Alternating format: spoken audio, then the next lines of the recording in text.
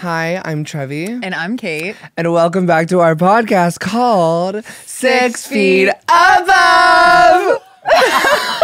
That was amazing. Thanks. Pentatonix core. Yeah, but honestly, we have more than one person, more than two people today. We have our first motherfucking guest. It is the one and only Tana Mongeau. Thank you. Thank you. They're all hear clapping off camera like they're being held at gunpoint. I lived for that. Guys, if you are watching this on YouTube and you're trying to fall asleep or you're driving, we have an audio version on Apple, Spotify, wherever you want to listen to your podcasts. Don't forget to subscribe to the official 6 Feet Above YouTube channel and give this video a thumbs up and leave us a comment because it helps us grow. We fucking love you. Do it. I'm not used to this audience lore. Well, Not thank at you all. so much for having me, you guys. course. I'm obsessed with this podcast and everything that both of you are doing. And I'm just really fucking proud of you. And I think it's going to go to the fucking moon. And I'm so happy to be here. And thank you for comforting me during my spirals about this podcast. Not gonna lie. I mean, I think that you being a perfectionist is a part of who you are, and it's amazing. But sometimes I just watch you be so hard on yourself, and I'm like, you are the GOAT. Like, you are the most talented. You've taught me so fucking much over the years. Like, you know your shit. T. I love you. that. Can you compliment me now? No, Yes, you're that literally. bitch. I want you to like get out a whip and do some weird shit to me. Okay, right now. I don't know what this podcast has done to me, but I'm like, suddenly I need to dominate men. Dude, Like, all the spit on time. them. Get the heels and walk on And them. I That's must, like, yeah. people make money at that. I don't know why everyone's, everyone should be doing that. Like- Uber Eats, go spit on a man. Oh my god. No, was it me and you talking about this? About like how like I would love to be a dominatrix, but just like by nature and by trauma, I'm just like By nature and by trauma. I'm just like at the end of the day, I'm like, Daddy. You're a sub. Oh Yeah, my you're a God, have sub. you seen? Right. Wait. This is I'm not used to this dynamic. Hold on. Wait, what? Well, now I want to know. You're a sub. I don't like saying that. I don't like No, sub. I don't You're a want to sub. classify sub me, but wrong? like I think at the end of the day, like I control, like you said, I'm a perfectionist. So it's like I do things how I want, I do things my way, and I basically lay the land in my real life. But at the end of the day, like when it's in bed, I'm just like, I want to starfish, like handle it. Yeah, absolutely. I'm done. I handle shit all day. And I think it's like that is like such a kink for a lot of like powerful people to then want to be dominated because it's like opposite. Right. You know, all the finance Like, men I was want to be about to say. pegged. Yeah. Yeah. Like the 6 The foot. finance man want to be pegged is so real. literally. It's real. Like I think one of the weirdest things I've learned over time with my transition and finding men and dating in LA is that like it was so surprising to me in the beginning, but it's like the 6'4" fucking conservative construction or like CEO and Pookie then looks real fire tonight. oh, is that that couple? Oh, it's definitely conservative, right? That just came out. I don't know. Oh, they've got to be. Swinging a miss. I know Anyways. that reference. I know it. Okay, yeah, no. But I'm just saying, like, Swing and a and then they're like miss. messaging me, and then I'm like, they're like, fuck me in the ass. I'm like, whoa. That is so crazy. That is just like a crazy turnaround. It's probably the same thing. Like they probably go out and project such like I'm so hard, and then in reality they want to be like spanked. Like a little baby. Yeah. I don't know. I think everyone like up with deserves to like I want to pick up a experience new that. weird kink. Like I don't have it yet. I'm taking options. If you guys have anything that you want to like let me know about, but like I Just just think. Wait, so since you are powerful, do you like to be dominated in the bedroom? yes, I've done my fair share of dominating though. I think Yeah. I just like to do it all. Yeah. So you have like dominated before? You Yeah. dom. Yeah. But that's not like my go-to. Like on a Tuesday night, I'm not like, oh my God, where's the ball gag? Bend over. Like, you know what I mean? That's like a little Right. bit dick. But we'll to each their own. Yeah. Don't want to kink shame. I don't have any kinks. I think like I like dominating and submissive kind of stuff is just Yeah. pretty like natural, but like But I you would take it there. Like if your dream man hit you with a semi-truck, like you would just bust. yes, not- bust. not no she's I love she that word. loves bust. Oh, this is the best day. Yeah, it's the best day ever, especially if I get best hit day. by a semi truck by Central C. Not kidding. I just want everyone to know right now that we are sitting in a completely pitch black room and the Yeah. only lights on us are these ones and then Yeah. we can't see anything. It's giving like Dateline. Yeah. Like I feel like I feel like 60 Minutes. yeah. But yeah, we built this set today for this very special occasion. This woman, That which Tana, is so crazy. I would have shot a podcast with you out of an Arby's. You know, I appreciate right. that. I bet there's a lot of like empty ones. Arby's? Yeah. Yeah. Do you think there's like a lot that are just like for lease now? Wasn't there like a I scandal? hope so. I've just never. But I just can't.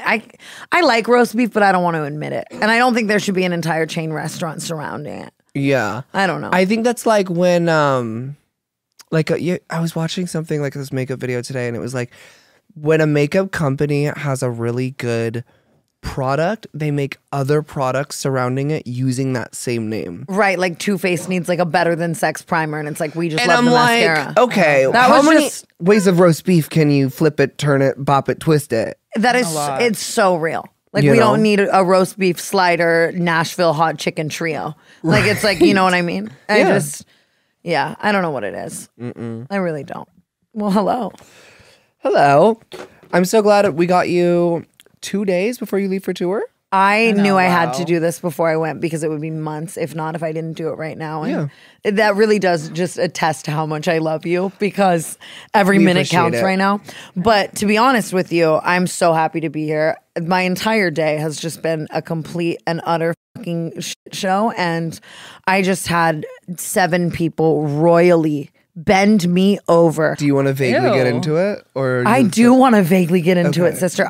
Please. I could have better spent my time in the last couple hours, like just playing Yahtzee. Like it's like it was just that bad. I don't think I can say what I did.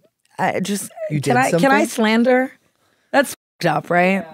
You can, we can bleep slight names. We Here's what I'm gonna fucking say. Oh? Everyone moves to this city and they just slap a fucking title on. Like they just wake up and they're, I'm a stylist. Okay. Is the stylist in the fucking room with us? Right. Like just that to the extent of a lot of people, a production, etc. You know, it's like the makeup artist, I think, was like blind in one eye, and I think the stylist was dressing me in like Forever 21 clearance from a couple years ago. The photographer probably had cataracts. Who did the lighting? Helen Keller. It just was one of those where everything was like dominoes effect. I just It's just so I'm really happy to be here. I got glam and I'm happy to use it. Yeah, it looks you great. can utilize that. Yeah. You know, they paid for it, I'm assuming, and you got a free glam. I paid for my glam. Oh, And there's something about paying for your glam to get on that just yeah. I love the lore of you meeting your current boyfriend. You like literally vorked out like no makeup on the beach. Like, Were you drunk when you met? I had to have We been live. drunk. Yeah, absolutely. It was only, I really like loved that vibe that he only, our first like 2 weeks of hanging out, he didn't see me with makeup and I broke my toe within the first like 30 minutes of meeting this man. God, you So I don't was have like a toenail? bleeding and crying. I don't have a toenail. I don't have a thumbnail. Oh, It's such a, we don't talk about it enough. Literally. Losing a nail. It is so painful. I would rather lose like a distant family member. And I've always said that. It's just it's traumatic. It's traumatizing. Yeah, so it was good only up from there. I don't really think that the Hawaiians like makeup and all that anyways. no. They're so hot. It's You bagged crazy. the baddie. It is so crazy what happens on that island and the people that come out of it. Yeah. It's just like, I was getting real, my feelings were getting real hurt when I was out there, spray tan washed off, day 6. Gets pale as wildly hell. humbling. Do you tan? Yeah. Like if you were if you sit in the sun long enough, do you like get tan? Yeah, I don't get tan. But I just never sit in the sun long enough. at all. Yeah, me neither. Yeah. It's just like I'm hot. Yeah, I'd rather just self-tan. Yeah, I feel like I'm in an air fryer when I'm tanning for too long. Dead ass. I'm like know? ding. Not kidding. Okay, so tour. I want to talk about tour for a second. What you've been on a few tours now, and We've toured together. we have toured together. Oh, for my God. what? Literally couldn't tell you. I'm not kidding. Gun to my Do you want to head. tell the story Wait. of the onesie? Oh, of course I do. Okay, I can't wait. I love this story. I hold near and dear to my heart. Almost imagine a metaphorical locket, and I hold this story in a locket in my heart. Well, seriously though, gun to my head, I couldn't tell you what company that was for. Shout out. It's funny when you start working in this industry for a long time, like the tale of the fallen companies. Where are they now? We just went on this tour, and I think at the time, digital touring agencies were definitely a new thing. Like I think that people who worked in traditional media realized that there was money in let's take these influencers on a tour. We were talking about that earlier. And now obviously it's a whole. It's a whole different thing. It's gotten so much better and yada yada yada. But at the time, it was just Joe Schmo would get tired of his desk job and be like, "Oh, I'm going to start an influencer touring company," and then but smart, you know. Yes, in theory. But Correct. then when it came all down to the logistics, you know, even just the people we were with, it was like 7 random influencers, different walks of life, momagers left and right. I think people from like TLC, My Strange Addiction, were on the tour, you know, like just in cargo with their cameras. Wait, what were you doing though? Was it? And then that's the gig and the That's gag. the lore because I don't actually remember. And or then know. you'd get there to your show that people bought tickets for, and they would just hand you a microphone and be like, "Do your big one." Wow. and figure it out. Did we like? I think that tour we did like live Q&As, which Did you even sing? that is just crazy. I did not sing. No. It was just like we did meet and greets. And they were. This was also MagCon era, so it was Okay. more like meet and greet centered, which made sense. But Right. But it was like, what was it, like 1,000, 1,500 people each time we were doing meet and greets? Like we were meeting people for like 4 hours at a time. yeah, it was a really, God, really long scary. time. And then afterwards, they would all just sit down as you met them, so it was super awkward. And they just stare and watch you. And then you would stand on the stage and you would answer their questions, which were all just like, my photo was blurry. We take another Right, one can you after? follow- can you like follow it me on made no Twitter? sense. And I think that soon into the tour, you really realized that was the shtick, and you were just kind of What was the shtick? like that. And your just level of giving a fuck just slowly got less and less and less. Like I think the first couple shows, you know, you were in an outfit and you were semi-present and you were, you know, you were giving it some effort. And by the end of this tour, on the final show, Trevi did the final show in blackout drunk. And I was going to ask, were you drinking at the time? I had a mean- Tito's bottle in my beige MCM backpack the entire tour. Okay, and by the end, I MCM. did my big one. And I just mean fucking obliterated. And it was really, really funny. You know, I say that with caution, but no caution on this podcast. just so funny. And you decided that for the final show, you wanted to do your big one, and that your outfit would be a Super Mario onesie pajamas Stop. No, but with 6-inch stilettos. thank you very much. So you. Oh my me. God, I love it. Super Maria. And then we do the whole show. Everyone, I think, too, just kept asking you about your outfit, and you were like, "It's a me, Mario." I don't even know what was said. But what really got me, and I have the most beautiful videos of this if you want them, I don't know if Okay, you do, slay. is that you went to the airport like this. I You was in wanted to TSA travel like that. home. With the stilettos. Stiloidos and Super Mario. Yoy! You're out of control. The mental image I have of you just not even holding your body up in the TSA scanner. And I think we were in like Texas. So every TSA worker was just real. I don't think they'd ever seen the lore. Like, And it was, get out of my fucking gut or my fucking. I'm like, well. and it was just beautiful. We almost died that tour too. Do you remember that? I was talking about this with Hunter the other day. Wait, we did? Why? It's crazy if you don't remember this. I really like it was dark. But I don't want to memory shame you. You know I don't remember anything At all. for similar reasons. So None of us do. What That's fine. what was the? we the had a gig of the show guy? in Texas, and we started our meet and greet normal, just like every single day. And like we said, after we would take the photos, the people would come up and sit in the seats, you know, and wait for us and fill the theater. And towards the end of the meet and greet, like 6 guys come, and this was right after. And our demographic was very much really young kids, mainly girls. You could like spot the difference Yes. for sure. And all these 6 grown men, and they all looked exactly alike, showed up. And this was right after XX Tentacion had passed. I promise there's a reason I'm saying that. It wasn't okay. just a landmark of time. Why don't I remember that? They were all wearing XX Tentacion shirts, the same XX Tentacion shirt. And they all had big backpacks and just like hands in their shit. And it was really like scary. God, On and some then like fucked up like. I mean, think about that. It's That just doesn't it's feel not right. the demo. It's not like there shouldn't even be like Right. big bags allowed. Yeah, in and the it's like venue. Danielle Yeah. Cohn and like Bad Zach and us. Like Right. it's just the people. I don't think those people were wanting to meet us, whatever. Yeah. And they meet us at the meet and greet. And I'm like scared, freaking out. You know, my paranoid ass. Was I'm, like, I meeting them everyone. too, or what? You met them. Why do I? Okay, Might have been the Do Mario they check onesie bags day. when they walk in or no? I don't But know. it was at the movie time. theaters. Yeah, and this was also right after some weird shit. Like, it was just, I don't know, my paranoia was, and then they go up and they sit and they're facing us, and I'm just watching them the entire time, and I'm super paranoid. And then eventually they all take a paper out and they're holding up a paper with some type of symbol or sign or something, like all 6 of them. I start screaming and I like freak the out. I run out of the meet and greet. Well, sorry, pause for a second. But like, you've had some weird experiences with people showing up at your meet and greets, doing weird things, like the whole like so you have like a, not only, I mean, I guess you could technically say like a trauma of people like coming and like trying to fuck with you, whether it's for humor or whether it's actually dangerous. Safety. Right. Yeah. So it's like, I can understand why something that just feels like, you get a gut feeling. For sure. And now I take things so much more seriously and have a million like protocols and stuff. But this wasn't the time. I also had management that didn't take me seriously, yada, yada, yada. And I made everyone evacuate the theater. Like everyone in the so that's crowd. what happened after? And then, and then Jordan was just yelling at me like, you're so fucking stupid. And I was like, I don't think so. But they were all, I remember this. They were all 6 like holding up like, but do we ever find out what the symbol meant? Mm-mm.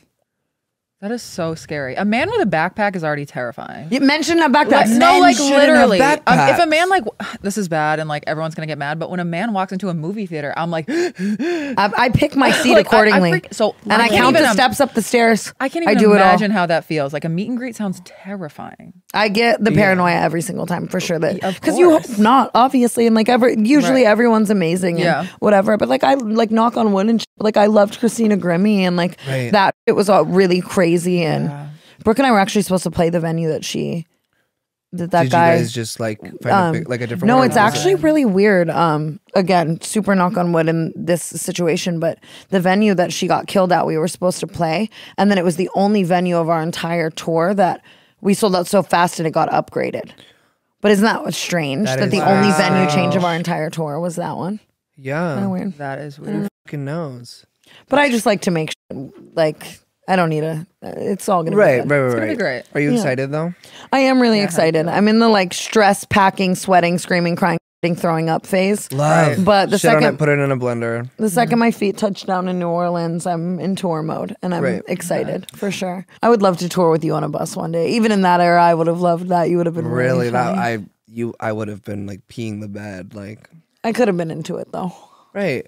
Okay. New kink. Yeah, I was about to say, I guess we found your kink. I don't think it can be pissed though. I think when you do, you've been taking like your touring and your podcast and your work so seriously lately, and not only me, but like your fans have noticed. And I don't want to say technically that this is a sobriety podcast, but this is like we talk a lot about it and like mental health in general because we both have our history.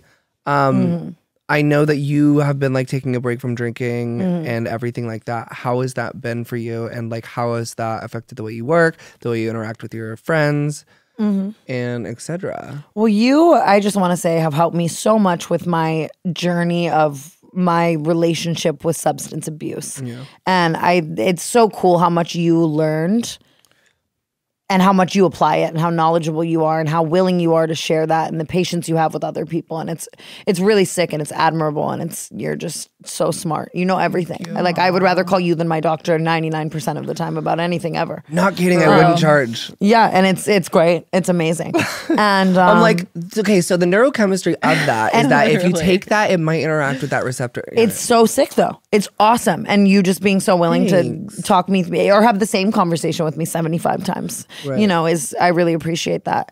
And you know, I've talked about this. I think I'm either on or I'm off when it comes to everything in my life. I'm very like all or nothing, you know, like very extreme. Yeah, super extreme. Like I'm either dead f***ing sober or I'm blackout or I'm raging. And I would love to find a balance. And I'm on a quest right now to find balance and find it after tour. Yeah, for sure. Are you gonna be sober the entire tour? Yeah. Okay, nice. And it's really good. I mean, sobriety is always really good. Like I am working 10 times harder. I'm really clear headed. Yeah.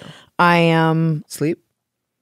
No, my sleep's ass. Always off. Yeah. Always awful. I mean, more clear-headed. I don't make decisions that I hate far as often. I still make a few because like punching a guy in the face at the bar. She did that once. oh my god. Oh yeah, I was very violent drunk. But see, when I hear about it through other people, I'm like, that's so camp. That's so kind. Okay, because when I hear about women punching men, okay, I feel like all I talk about is how much I hate men. I don't.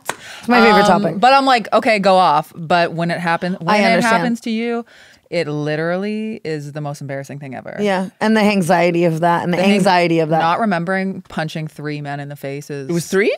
It was 3 men, and Same night? one I tackled off a couch. And see, I'm smiling with nothing but admiration single, and love. I'm single. But I want to hear more. The balance is impossible. But what's the longest you've had sober?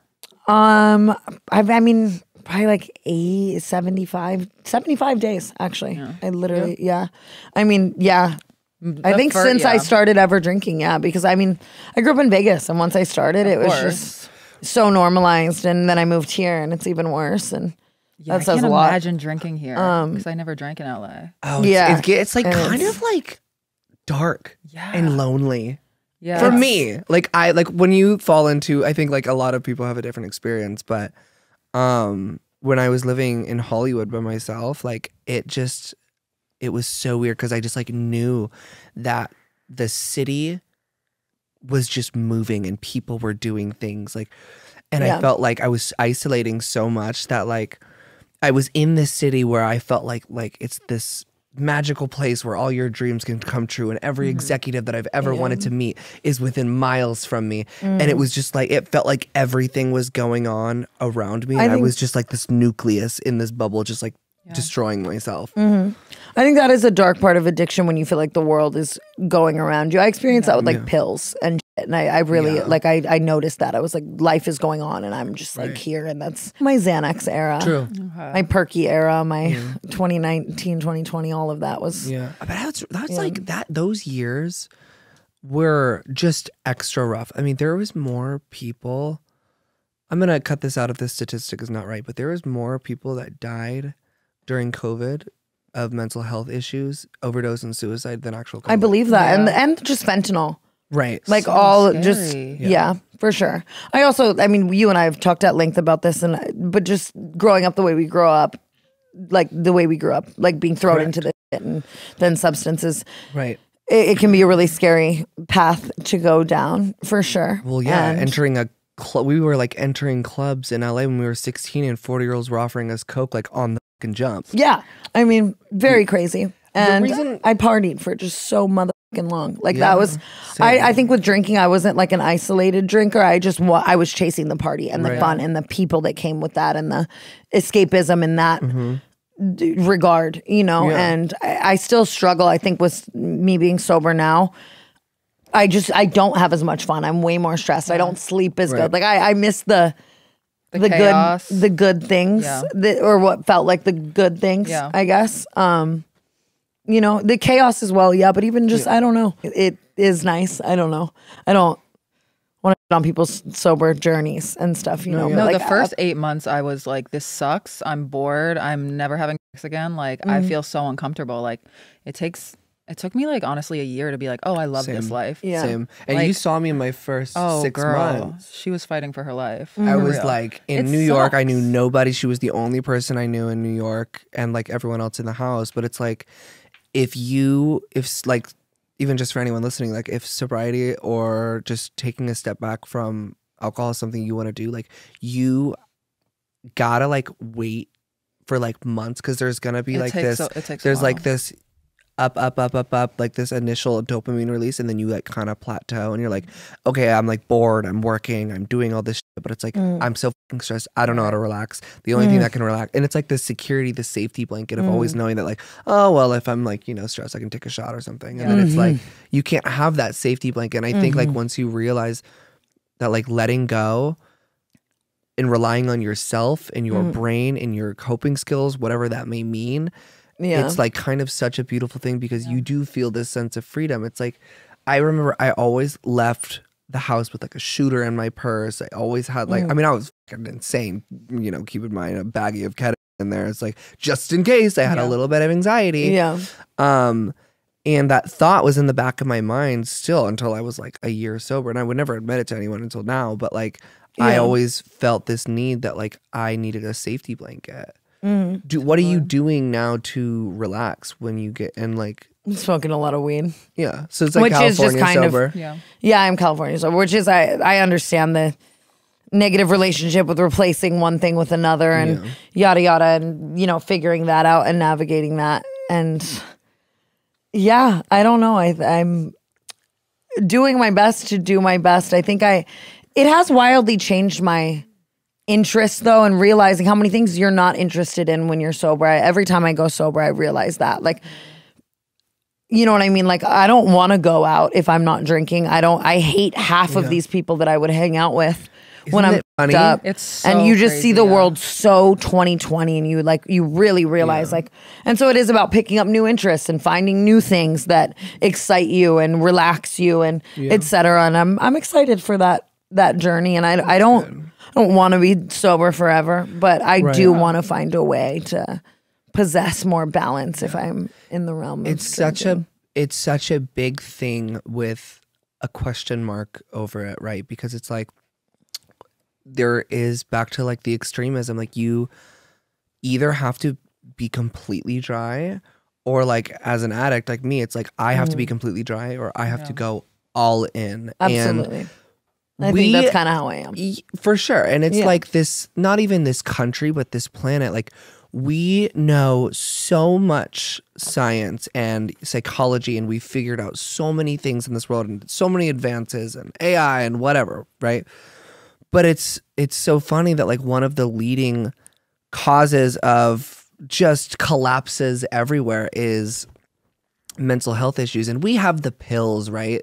And we have the therapists out there, but like at the end of the fucking day, like if you think about it, we're all chemical makeup. What? Like yeah. Literal. But at the end of the day, like we really don't know how to cure mental health things. Like we know how to manage them, but we don't like. What I'm trying to say is like, it's our brain trying to figure itself out, right? Because if we're figuring out something about a real life problem, that's like a situation that you're using your brain in. And it's like, it's almost like it feels like it's an error. Yeah. It's like your brain trying to figure your brain out for the rest of the world. And it's such you a start mind glitching.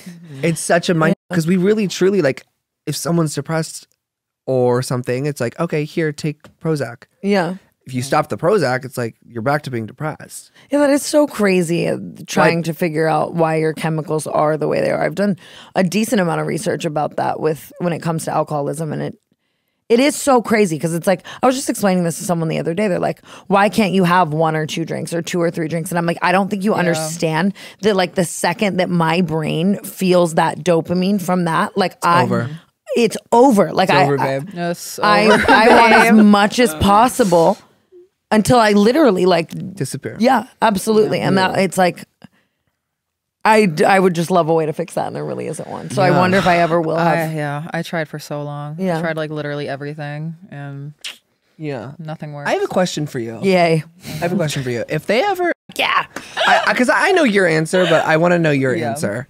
If they figured out addiction and they've, found a cure for it where an addict can be a normie again, would you go and approach that cure and drink normally again? No.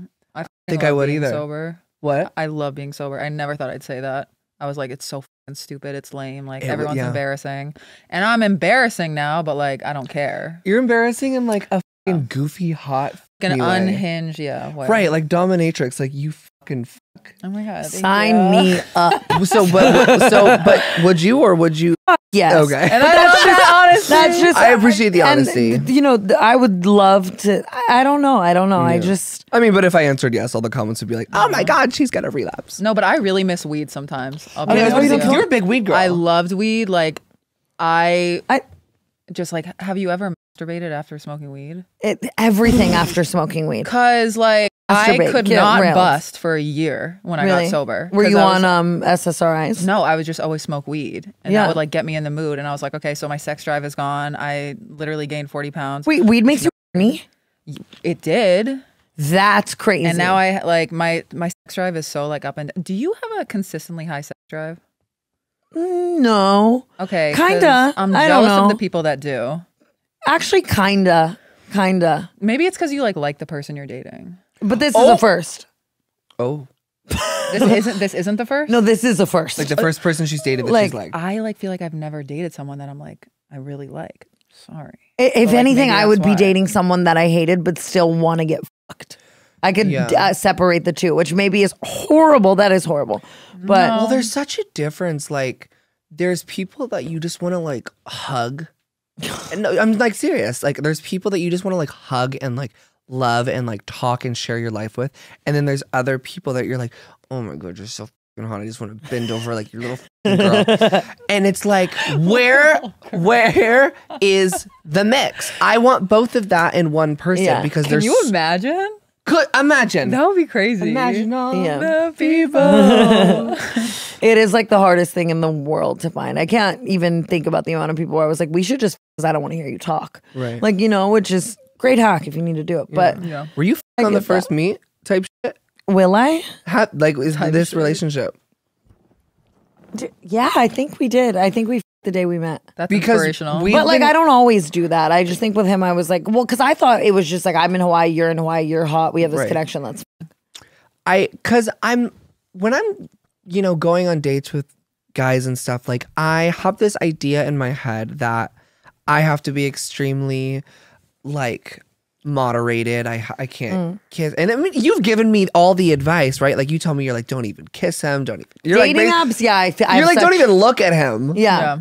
I think with dating apps, it's so hard because they already feel like they have a level of accessibility to you that if you organically met someone, you wouldn't have. It was like all I had to do was like this person, and now I have her in front of me, and yada yada. So it's like, and I just dating. I don't know what it is. It's like I personally don't feel like I know someone well enough off of a dating app because. Correct. But I swear to God, if it was someone I knew and we had one mutual friend, I'm like, let's go. Like it's more of like it's more of a wholesome feeling when you meet someone in real life, and that's just like point blank period. Like But I've been meeting and hearing stories about a lot of couples lately that do fuck on the first meet. And I'm like, and y'all are still together like years later. And I'm over here like with this hinge man, like, don't even fucking kiss me.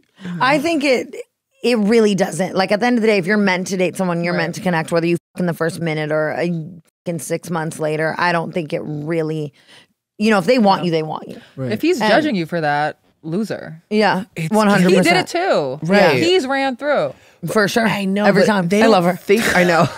They she got pissed. They don't think about it that way though. They're like, another Pokemon. Yeah. Like and then we're over here like, I lost a part of my soul. Yeah, it is wild. We're so emotional. No, we're so emotional. And I was hooking with this guy the other night and he's just like, all right, let's fuck now. And I'm like, oh, I don't think you understand. Like, also don't say that. The gall. Right. The literal gall. The wherewithal. But I'm so protective. I don't think I've said my body count on this podcast before. Okay, so I've had sex with 5 people ever in my 25 years of living. Us too. And I'm so protective about that area. Hey, Diva. Me too. Right. I just I'm super protective over that area, and I have obviously I have like trauma with that shit. But like I almost this sounds like me being such a fucking whore, but like I almost want to like be less protective over it. Because I believe that I deserve to have like good. Absolutely. Yeah. I think it's about like mentally separating the two. Like, because you were just saying the like catching them like Pokemon thing. I think that I got to a point where I went way too far with that, where I was like so down the rabbit hole of like, I'm going to be the guy and I'm going to play all these guys and I just want to hook up and like, yada yada. But I want that mentality. I want to play people. But it's that mentality can also be scary.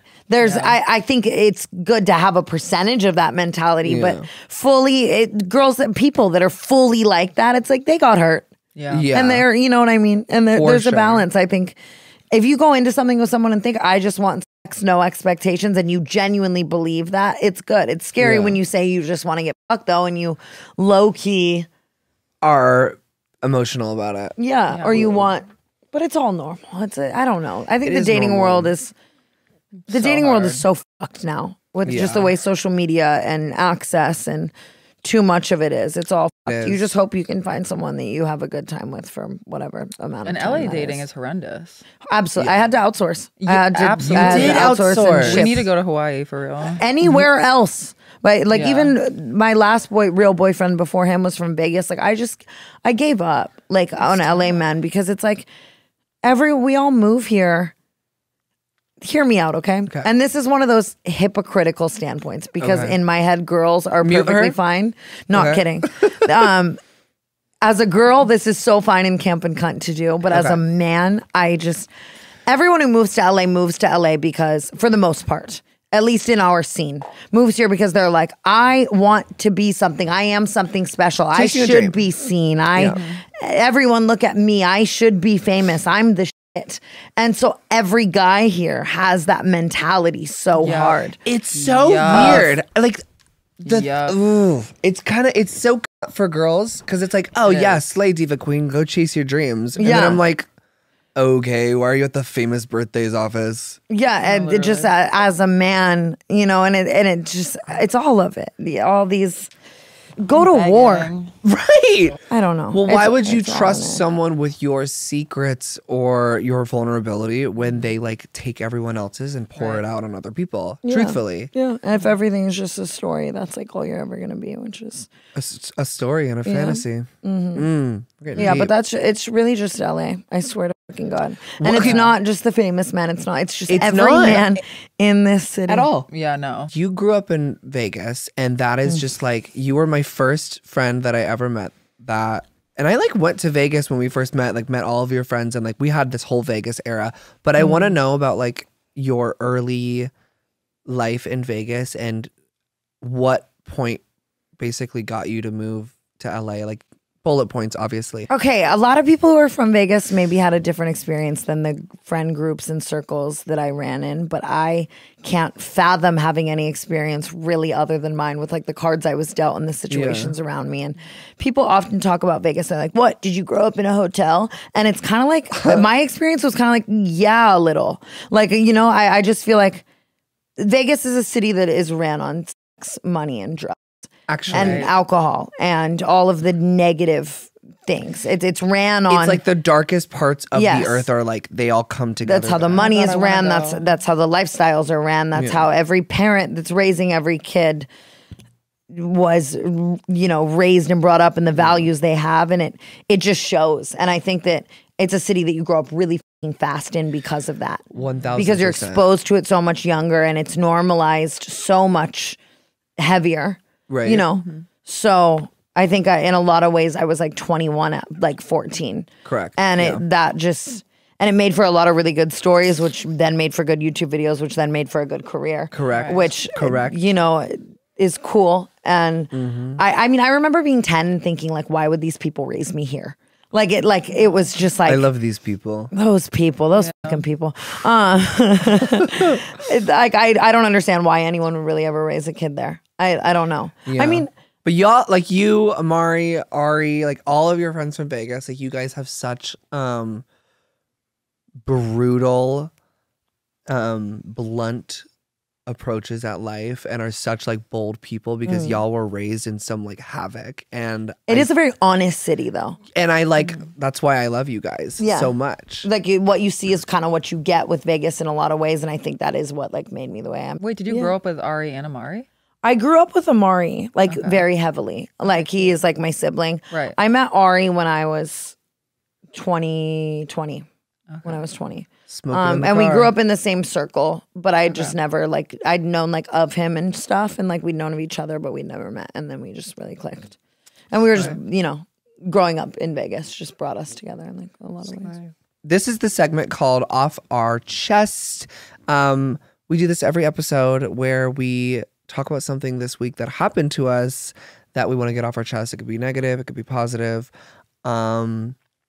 And I never have one. Yeah, you don't. Ever. So I will think about it when Kate does hers. Do you have one? Allow me to think. I have a problem. Do you guys ever, I don't know if this is the substances or what it is, but like I don't know what I did this morning. I can't remember this past week right now. Gun to my head. What did I do? I have to think about my off my chest like the whole day. Yeah. Yeah. Go for it. Do you have one? I got one. So here's the thing of it all. My off my chest is like actually positive this week. Wait, which is crazy. This is your first positive off your chest. You look so pretty right now. Okay. I'll cry. So we start making out. And so anyways. Begging me. Not kidding. Thank God. So basically.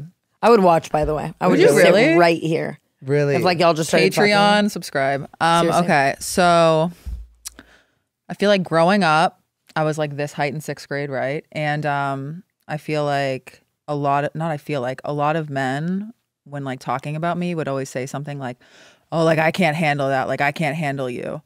And so the other day, a man said that. Like he couldn't handle you? Yeah, just like, I don't know if it's like my personality or like that I'm like tall Like you're and not Hitler. skinny. Like Yeah, you're just something like- like that. But they're just like, oh, I can't handle all that. And I remember growing up when I would hear that, I'd be like, oh my God, no, like handle me. Like I'll lose weight. Like I'll stop talking so much. Like blah, blah, blah. And then, so the other day, a guy said that like in a group. And I was like, no, like, thank God you know that. Like, leave me alone if you don't think you can handle this. Because I am a lot and like I like it. Yeah. So I feel like I'm really learning to like take up space, like not only like physically, like love being tall, but also like emotionally and like voicing what I want. And I'm like, yeah, no, you can't handle me. And damn straight. And I'm not gonna like feel bad about that. I love that.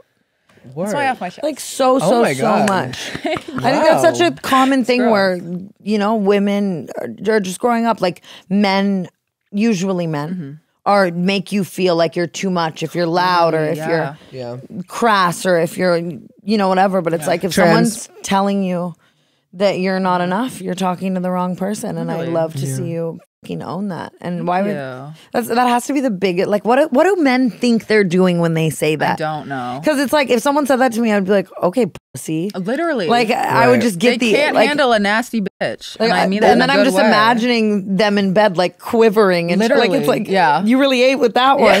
Like I just don't. It's That's crazy. Damn. So That similar thing happened to me a few nights ago. I was hooking up with this Hawaiian guy, and like, after we were just like putting on our clothes and like talking, and he was just like, it's like, he's like, hooking up with you is so different from me. And I was like, okay, why? He's like, you're just so big. Bye.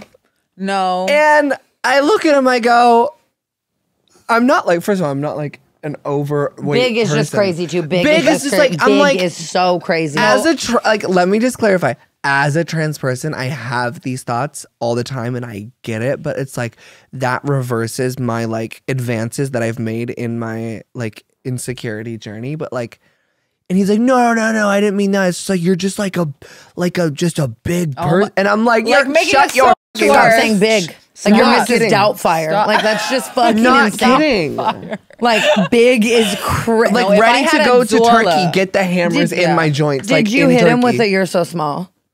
I did actually. Okay. Thank God. I think I said something along the lines of like, well, that's just because you're not tall enough or something. But Thank like, God. Why do they say that? Why? I get gigantic. whoa. Oh. Okay, I thought you were- I thought I was synonyms. I'm like, Big and that's absolutely fucking insane. Like, have they never been with a woman over like 5'5"? have you ever seen anyone else ever? Ever. Ever? Like, it doesn't make any sense. I hate big. I just don't think anyone should actually ever call anyone big unless they're like No. Shaquille O'Neal. Literally. At all. Like Shaquille O'Neal's big. Like And I he can get hears behind that. Yeah, and he's confident in it. Like, but just no. And I don't think anyone should actually ever call a woman big. I don't want to feel like Shaq in bed. But that's not my off my chest because I don't want to, put my energy towards that. I had this is so dark. Or not dark, but it's just like kind of disgusting. I have had this like cyst/lump in my arm for like 6-7 years. And I decided one day, a random Tuesday, to call a dermatologist and go get it removed. I was like very manic. I was like, get it out of me. Because I just like didn't know the T on it. I didn't know like if it was cancerous. I didn't know It's like pay rent. I'm not kidding. Pay the rent. I take Zelle, Venmo, Apple. So I go. I didn't expect them to remove it the same day, but they put this shot in my arm and then they like, it hurt so bad, the shot, but then I was numb. They literally did like surgery. It was a knife. Were you watching? No, I had to turn away. I would have passed out. It was like a literal scalpel. I don't know. They cut me open. They remove it.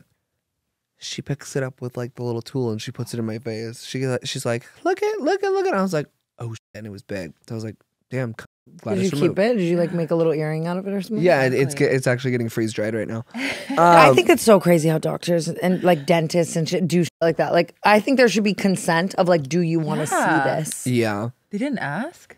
Like it's show and tell. Not really, but I mean, I was gonna ask. I almost took a picture too. Shut up. But she stitched me up and I went on my merry way, and I knew I couldn't be wearing like things with sleeves or without sleeves because it's just like I had. She thought I didn't tell her I got my sister moved, and she like thought I had like track marks on my arm. Damn, she thought you just went and shot up. Yeah, and we came up with TMT. Yeah, track mark Trev. But still not off my chest. But we're gonna be done by the time I'm finished with this. Okay, so I'm not wearing sleeveless things because it's just like ugly, and I finally get the stitches removed the other day. First of all, annoyed that they weren't dissolvable. I had to go back to fucking Poissy Doinoy and Pasadena.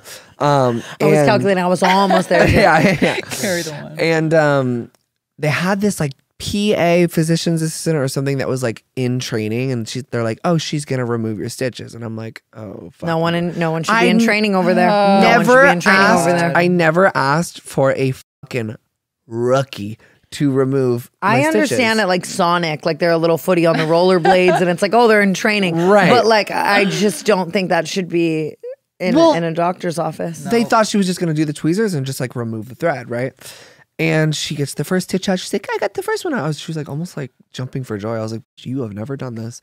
And we get at that point, I'm such a like, give me the tweezers. I'm gonna do it myself. Yeah. One thing about me. Yeah. So then we get to the second stitch. She goes, well, it looks like there's a problem here. I guess like my skin like healed over the stitch. And she starts with the tool, starts like digging and trying to get the stitch. I start gushing blood in the middle of this dermatologist's office. She like breaks the barrier of my skin where I was cut open again. It starts spewing blood. And I'm like, I literally look at her and I go, can you get the fucking doctor? Absolutely. And she's like, yes. I'm sitting there, I'm bleeding. I have a fucking alcohol swab. I'm just like trying to like, I'm like so fucking annoyed. And then the doctor comes in. She goes, I am so sorry about that. And she's you're not. She actually was. I don't care. No, you're not. Yeah, no, at all. Shouldn't have done it. I'm too nice to people. No, I get it though. It's like an uncomfortable situation. You now need medical attention. I need the doctor. It's vulnerable. It's vulnerable. She would have needed stitches. Yeah, so she pulls it out and I stopped bleeding. I didn't need another stitch apparently because it was only a little opening. And then I was on my merry way. And then I put a bandage over it. And then I got a spray tan. And then the spray tan went over the bandage. And now I have a little bandage spot. And it's never going to fucking go away another week without fucking sleeveless shit. I think you could rock it though, honestly. Yeah. And I love something like that, like a slight little something, because then that leaves so much opportunity for a conversation. Wildly lie. Oh. You know what I mean? Right. Like so for all they know, you just got shot. True. Do you have one? Well, to be fair, had I known in the beginning of this about off my chest, I would have saved my little shoot experience today. I just really think that people need to start providing resumes with their Los Angeles jobs. Or certification. Yeah. Or just one of those. She's out here be doing hair without a cosmetology license. Literally. Which all of them. Oh my God. Oh. I have an off my chest. Oh, I can see it. I'm really livid actually. Oh, I can make this 40 minutes or I can make this 1 minute. And that's like where I'm at. Not kidding. Find the balance. Wait, we can't. True. Oh, I'm in a phase of my life, and I think this goes hand in hand with sobriety, with realizing people's true colors and seeing people for who they really are, and understanding that people, and not just with sobriety, just in general, that people may no longer serve you in life and friendships and just. I really, in LA and in life, I've always let a lot of people in and that I didn't need to let in. And it fucked me over in a lot of ways. And I'm trying to start keeping my circle smaller and protecting myself in a lot of ways and just grow up in that regard. And I've had some people I've cut off and, and just recently I've been distancing myself from things that I feel like don't serve me. And I had a friend of mine, a former friend of mine, I don't know, I'm in limbo right now with what the term is, but today, essentially, you know how it is in the group chat with your girls. I don't know if a lot of people do this, but like often you have the text group chat and the Instagram group chat. Because on Instagram, sometimes you want to send people stories and you want to send memes and you want to send certain things to talk about with your friends. And this person was in our Instagram group chat and I lightheartedly sent one of my ex's stories. And you know how that is as well. It's like, at least in this situation, I am beyond cool with him. We're friends. Like, I would never want him to think that I have nothing but love from afar for this person. But obviously, I like to gig and gag with the girls. I don't think there's anything like realistically like aggressive about that at all. And so he posted a story that I thought the group chat might have a giggle, have some lore about. You know what I mean? So vague. It's not a crime. Yeah, I'm like dying to know what the story is, but I send the story. We don't have to get into what the story was. I wish we could here, but then now I'm dragging everyone into this. I send the story, and this friend tells my ex and shows him, like, look, Tana was talking shit about you, essentially. And he today hit me up and was like, I heard you sent my story to your group chat of your best friends. So I was like, and I was like, oh, one of my best friends is a narc. I soon realized who told him that. An absolute fed. And I'm just gagged by it. And that was me just literally explaining the logistics. I decided I'm not going to be a fucking raging cunt right now and just you're just explaining what scalp happened. This person viscerally with my words. I think that like it opens a big can of worms. If I could, it is a big one. I share that can with you. Yeah, I'll open it with you. But here, look, like I think there's just like an automatic code when it comes to like best friend group chat. Fucking it doesn't leave ever. And to just make someone else feel like I'm like really shitting on them when it's like not, like, you know how it is with your best friends. You send a story and you giggle. I still have absolute love for this person. I would never want them to think that I like am making fun of them to a group of other people. And that's why you trust your best friends in the fucking group chat. And fucking GC. Dude, I think that's my off my chest. I don't even. We have great ones today. Yeah. But I think everything shows you what you need to know. Did you like remove yourself from the group chat or? Honestly, I haven't done about it. I've just been ruminating and deciding if I want World War III or just to. That's good. Keep You're it pausing. pushing. That's great. Super. Yeah. But we definitely do need a smaller group chat in that case. But for real, I think that's the my circle off my small. chest. Truly. Okay. Even when it's small, it's wild. I don't even. Yeah. I'm pissed now. You can tell. Okay, so we posted a story today, and you reposted. So thank you. We got a lot of questions from your people as well. We have fan questions for you. Okay. And like fan topics that we're gonna go through a few.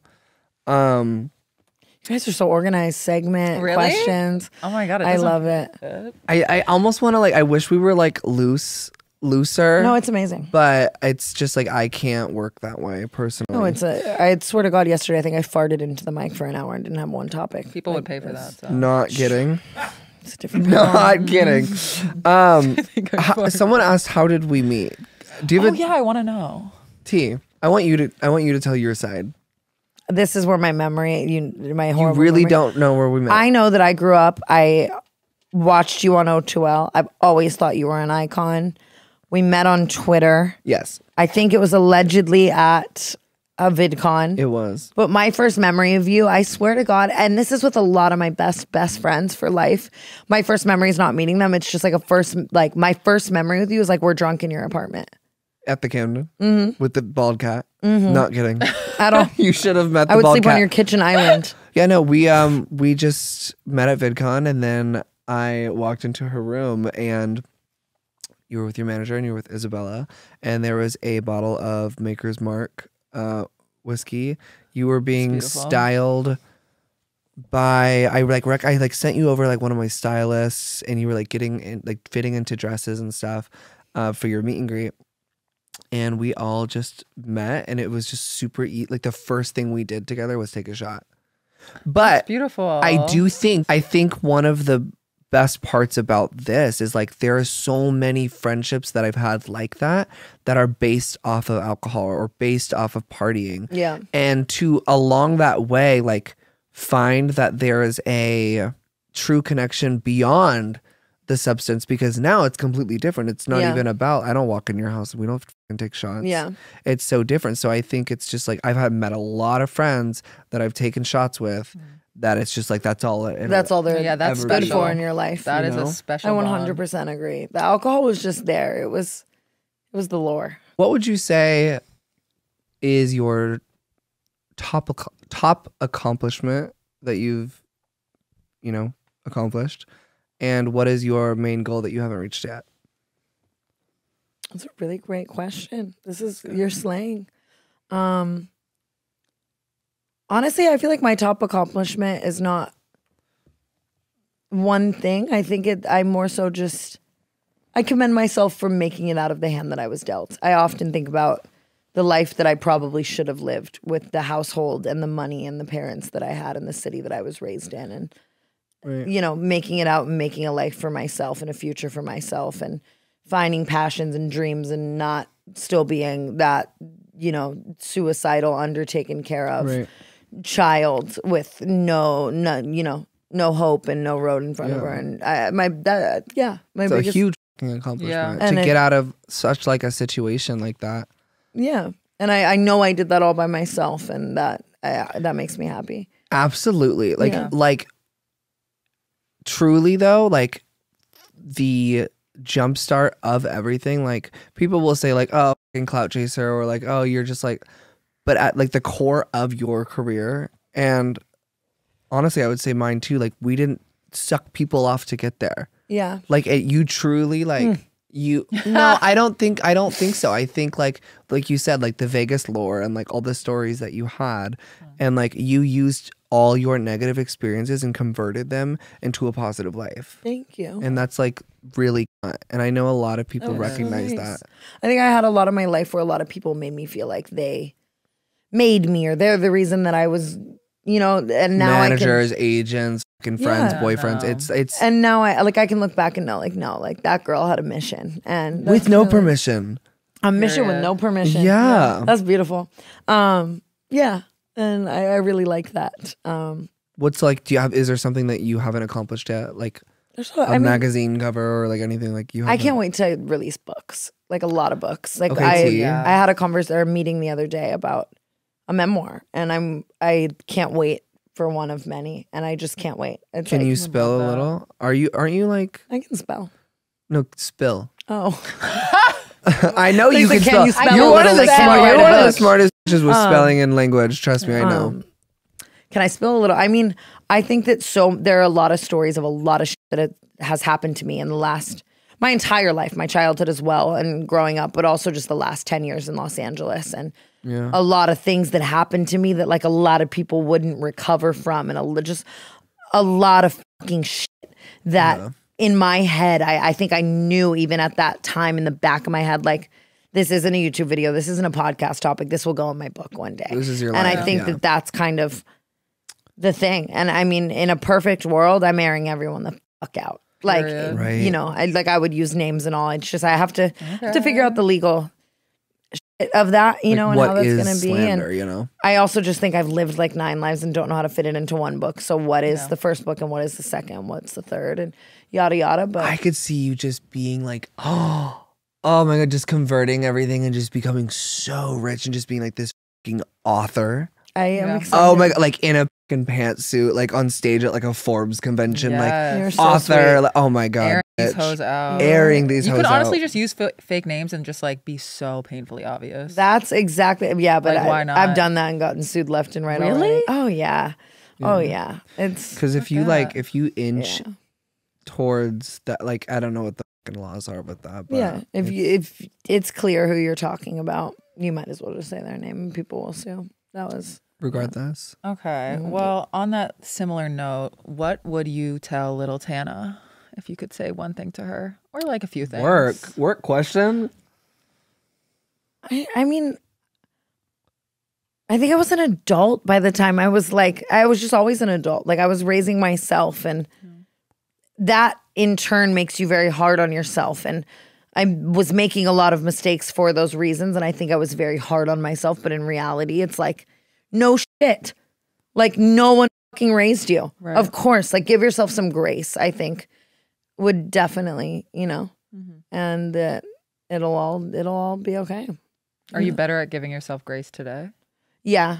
Like finally. But that's within the last even like 2 years of my life. I would say too, because I've noticed in the past 2 years that like your last is something that I have noticed. But I think I had to realize that was about like rewiring thoughts, which everything is really, you know, even now, like at the end of the day, every single day, like I could do a million things and my brain would always go to like what I'm not doing, who's doing better, you know what I mean, what I didn't do, or what, like I actively will sit there in my brain and like have to list everything I did do that day to like go to sleep. And it's like, okay, like you focus on what you are doing, not what you're not doing, and give yourself grace, you know. Yeah. Work. Yeah. Grace by PV Rex. Please. I love that song. What's your Roman Empire? Oh. I need to know. Wow. Forgot. I have so many. Helen Keller. Oh, so many people asked for us to talk about Helen Keller. I'm like, I'm just so wild. I know everything there is to know about Helen Keller. Amelia Earhart's another good one. The Brangelina breakup. The Danimals sweepstakes. Did you ever do the Subway sweepstakes where you would like you just get a drink and then you'd peel it off? I would go to Subway and not kidding 2-3 times a day just to get like to see if I would win the $200. One time I won the $200. Oh, I remember that. And McDonald's would do that too, where you could like peel it off. I won the $200 one time. It was crazy. What? That is fucking crazy. A Subway, I bought a drink and they gave me $200. I was like, what? Cash out of the register. Not kidding. What? That's fucking so unhinged. Jared from Subway came and spoke at my school. And Wait, if you really think about that, that's quite problematic. Everyone got out unscathed. Thank God. Wow. Yeah, it was like right before his little scandal. I just remember being like, wow, those pants don't fit you. You know, like he did the thing and he was out of there. And it is, dude, I'm sure you can eat healthy some way at Subway, but like that whole campaign was so crazy where Jared was holding the pants out and it was like, Subway so healthy. Like, no, it's not. Yeah.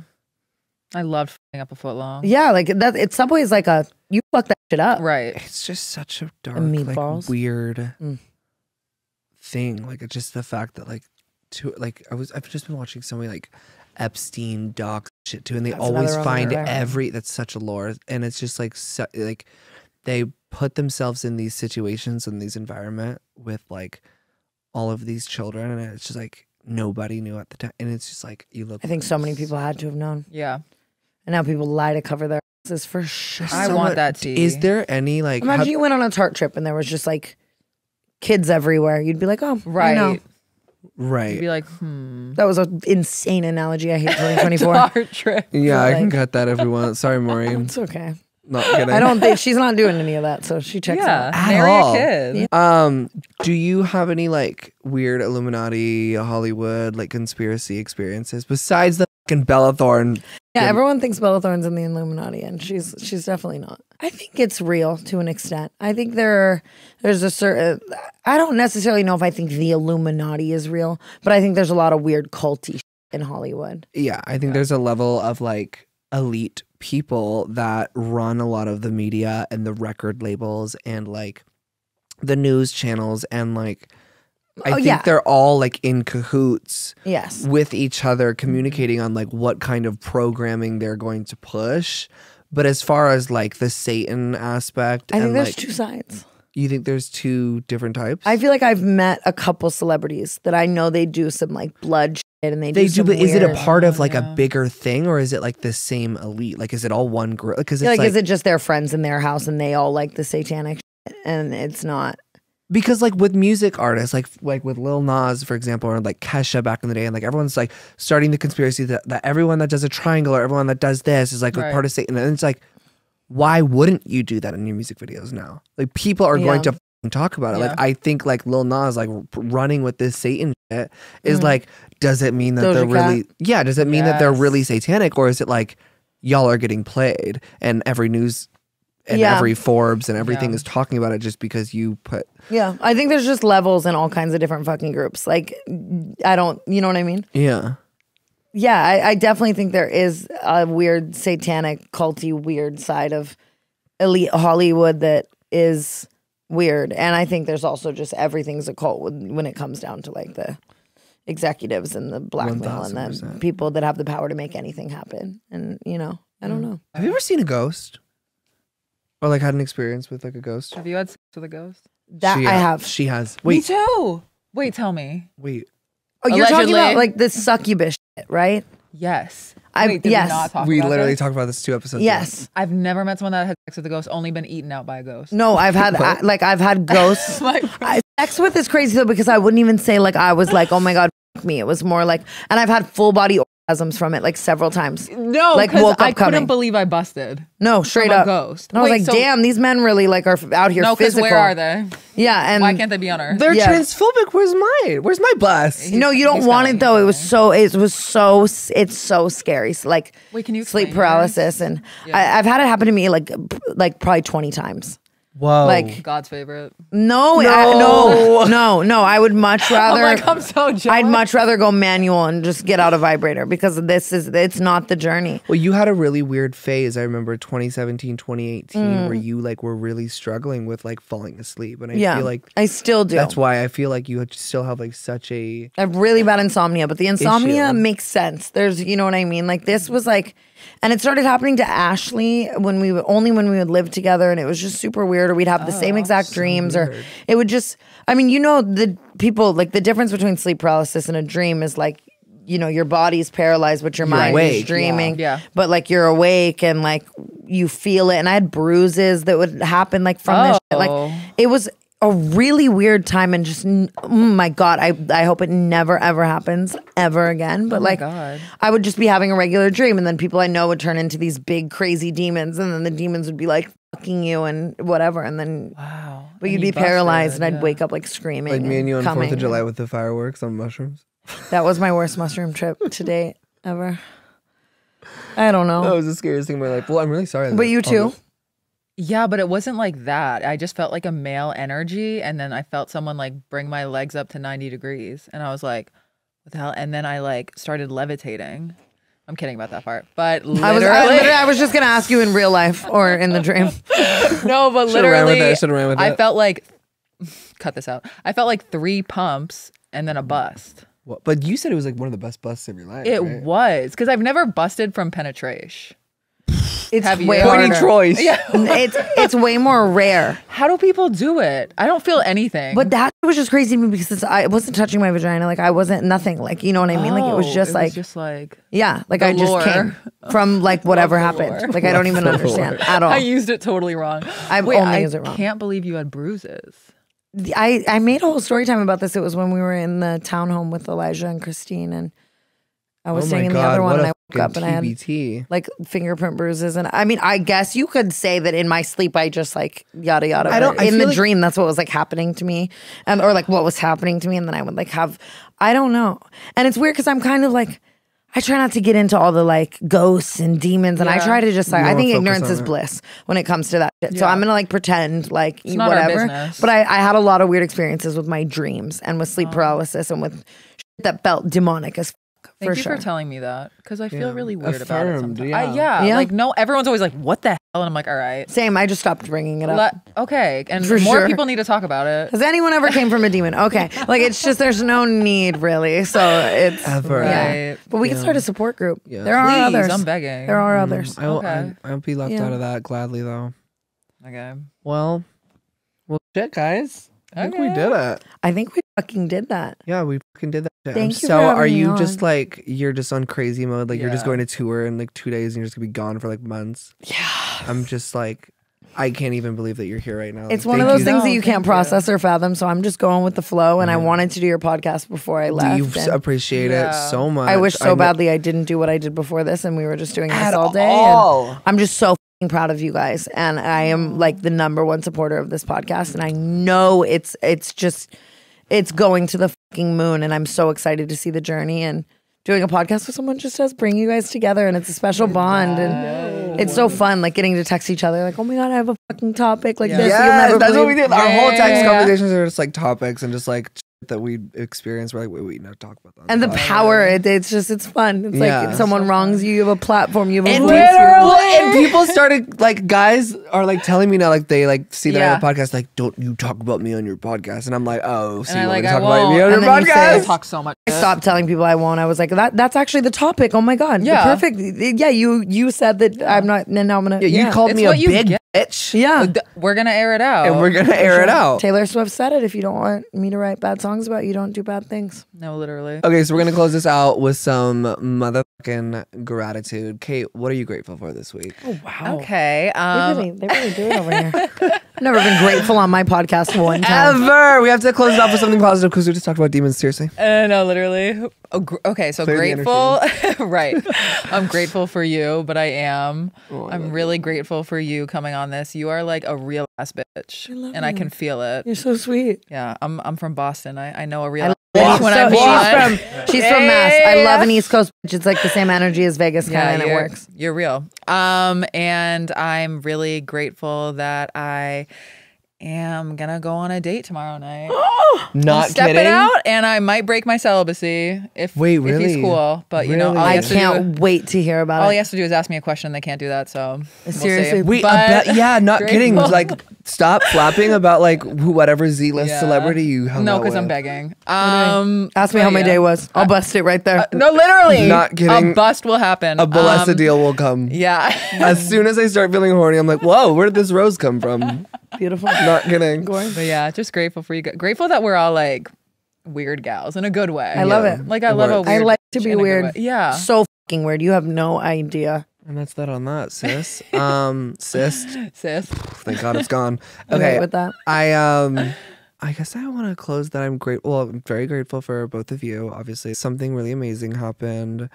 I closed a really cool collaboration with a really fun brand. Yeah. Such a fun brand. So iconic. It's so iconic, and I can't stop thinking about it and planning it. It's just iconic in the beauty world, and so they've always been so supportive of the LGBT community, and it's just like such an honor to. It's like a year-long thing, so I'm just like, it's gonna be my whole year. I'm so excited about it. I'm just really grateful that like I get to do what I love for work. I loved that, first of all, and I'm so proud of you. This brand is insane, and you just are like a fucking businesswoman as well. Like, she is.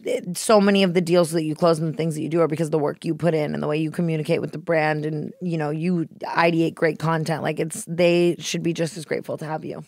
Like, it is. I mean, I think the sobriety is a huge aspect. Like, I was never like this until I got sober. Because the work addiction is an easy one to pick up. Not kidding. I'm like, I can't do anything else. I can't replace it. So I'm literally just gonna put it in nicotine, caffeine, and work. Okay, slay. No, literally. Nicotine, caffeine, money, and dick. Not kidding. Causes a huge panic attack, and then you gotta like, it's a cycle. Yeah, it's like, well, it's real. All right, close us off. Top us off. I don't mean to piggyback. I will top you off. I don't mean to piggyback. Christ. Off of what you both said, but I am leaving my home and my friends and a lot of what I know for what feels like the unforeseeable future. And while I am so excited, I am so busy. I wanted to do like a going away dinner and a bunch of like that, and I just don't have the time. So even moments like this that I get to see my friends before I leave or just feel comfortable and have fun before I go. Like, I'm really grateful for this moment and this evening and this end to my day and seeing you and just this before sending me off correct. That was literally like I just spoke Rubik's Cube. But I'm grateful. No, I got it. It was I'm grateful. And I love you. Thank you for having me on, you guys. Of course. Thanks for coming.